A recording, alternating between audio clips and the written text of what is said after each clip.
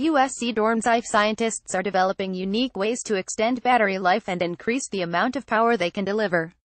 Credit John Livesey for USC Dornsife magazine in Edmund Hamilton's 1940 novella Revolt on the Tenth World. The science fiction author describes solid power, the most supervaluable substance in the solar system. Solid power is compressed energy frozen by temporary transformation into artificial atoms. Trillions of units of power, compressed thus into an inch square cube. Hamilton and other sci-fi writers throughout the life of the genre have fantasized about similar compact energy sources. They've had to. What else could make their starships fly, their laser guns blast and their communicators buzz? The closest we come to these powerhouses in reality are rechargeable batteries. Our communicators, cell phones, tablets, laptop computers and similar devices, rely on the solid power in these batteries to keep us connected. Similarly, hybrid and electric vehicles use much larger versions to transport their occupants to far-off destinations, or at least across town. Currently, lithium-ion batteries represent the most energy-dense batteries available for practical use, storing hours of electricity for most devices in a relatively compact, lightweight size. But Sri Narayan, professor of chemistry at USC Dornsife and co-director of the USC Locher Hydrocarbon Research Institute, wants to do better. Power up. First inspired to pursue chemistry by a high school teacher, Narayan went on to attend graduate school in India, where he began studying power cells based on magnesium, an element that is readily available from seawater. After earning his Ph.D., he wanted to continue his work with batteries, but by then lithium-based technology was emerging. NASA's Jet Propulsion Laboratory was hot on this trend, since lithium could provide a great deal of power while adding little weight to a spacecraft, a dream come true for sci-fi enthusiasts and scientists alike.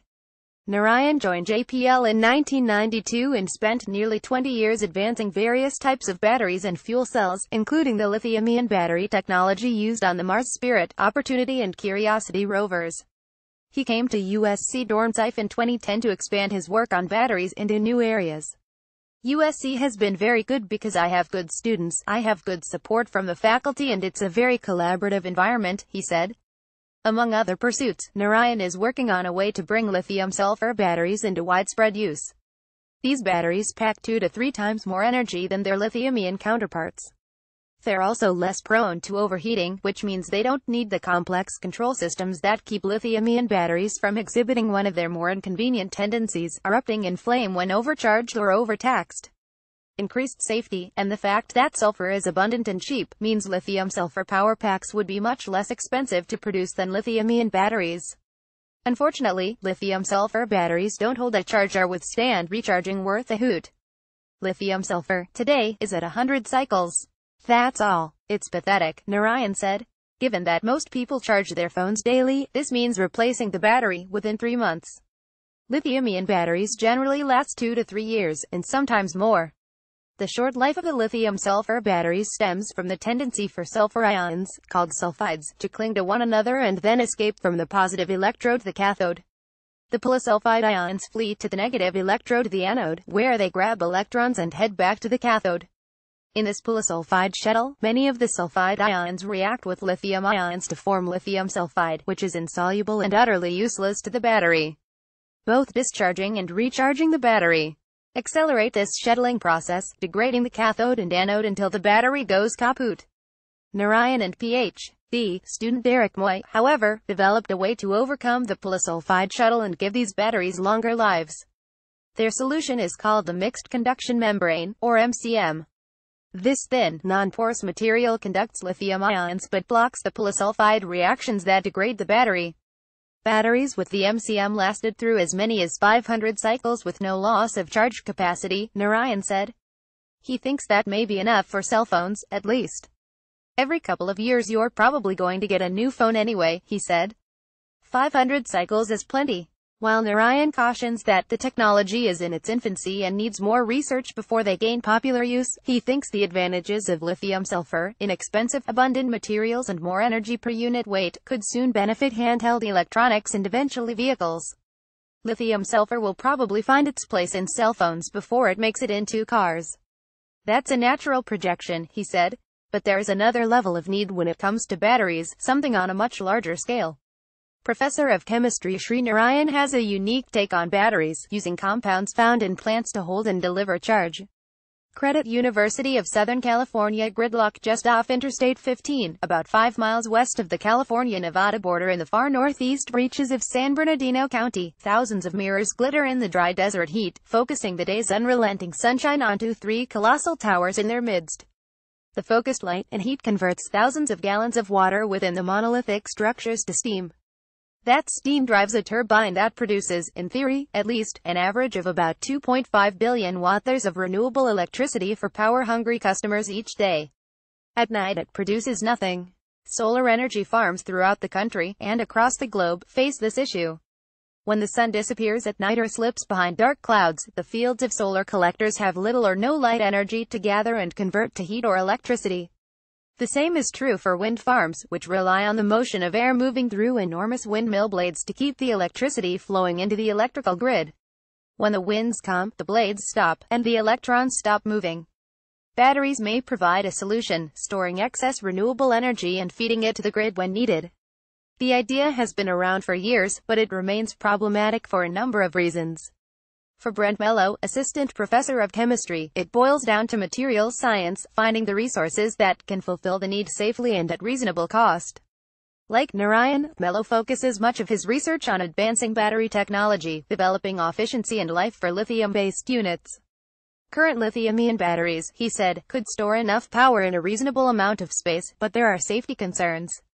Batteries large enough to store enough energy to supply the grid would require sophisticated, expensive systems to ensure they don't overheat or malfunction. Also, they contain cobalt and nickel, which are exorbitantly costly. Oh, and both are toxic. Cobalt ore right now costs about $46,000 per metric ton, Mello said. Nickel rings up at about $10,000 per metric ton. Lithium itself is about the same. In addition, these metals are available from limited locations on the planet, making their availability vulnerable to changes in the geopolitical climate. Ideally, Mello suggests more abundant and readily accessible materials would be ideal, something like iron. If we can find chemistries that are actually based on iron ore is $90 per metric ton, he said. It's also nearly ubiquitous, virtually eliminating political concerns.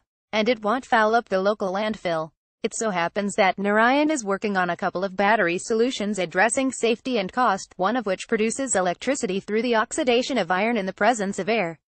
Aside from reducing costs significantly, these iron-air batteries would be much safer, containing no corrosive or flammable solvents or dangerous heavy metals. Iron-air batteries have been around for decades, but they suffered from extreme inefficiency, losing half their power to a side reaction that produces hydrogen. Narayan and his colleagues managed to reduce the loss to just 4%, bringing the technology much closer to practical use. That technology is now in the hands of a company that aims to bring it to market. Go with the flow. Narayan has also been working on a radical idea called a redox flow battery. Like their iron-air cousins, flow batteries have been under investigation for decades. Narayan, however, has been taking a new angle, working to find and use materials that will improve both the efficiency and stability of these systems while using safer materials. In redox flow batteries, electrons move from a tank of electrochemical solution, through the load a washing machine or light bulb to another tank of solution. One advantage is that the batteries don't age the way solid batteries do. There are no electrodes to break down over time. Perhaps more important, though, is the system's flexibility. The solutions can undergo recharging by a renewable energy source, for instance, or they can simply be replaced with fresh, fully charged solutions. Concentrating on sustainability, Narayan has focused on developing flow batteries that use water-soluble organic compounds commonly found in plants. These compounds are essentially non-toxic and won't catch fire the way solvents in lithium batteries can, he said. They're also simple and inexpensive, and they're efficient, lasting a very long time. Professor and Chair of Chemistry G.K. Surya Prakash collaborates with Narayan in identifying and synthesizing the water-soluble, electroactive organic compounds for the flow batteries. Director of the Loker Hydrocarbon Research Institute and holder of the George A. and Judith A. Law Nobel Laureate Chair in Hydrocarbon Chemistry, Prakash touts the earth-friendly nature of Narayan's flow batteries. Water-based organic flow batteries are game-changers, Prakash said. They use very little or no metal. The organic materials used are easily derived from earth-abundant, carbon-based resources, and they can also be made from recycled carbon dioxide, making them renewable. While redox flow batteries haven't yet progressed the way iron-air batteries have, Mello puts his money on them as a solution for large-scale use. Narayan stuff, I think, is going to be the answer for grid level. It's really innocuous, scales very easily and does the job, he said. Whether iron-air or redox flow technology, Narayan believes that sustainable energy storage with batteries will be the key to the ultimate success of renewable energy. It's just not possible to do anything that isn't sustainable, he said, and I view the field of electrochemistry as being pivotal in the future use of renewable energy. Make chemicals, make electrons from chemicals, store the electrons. All these are possible with electrochemistry.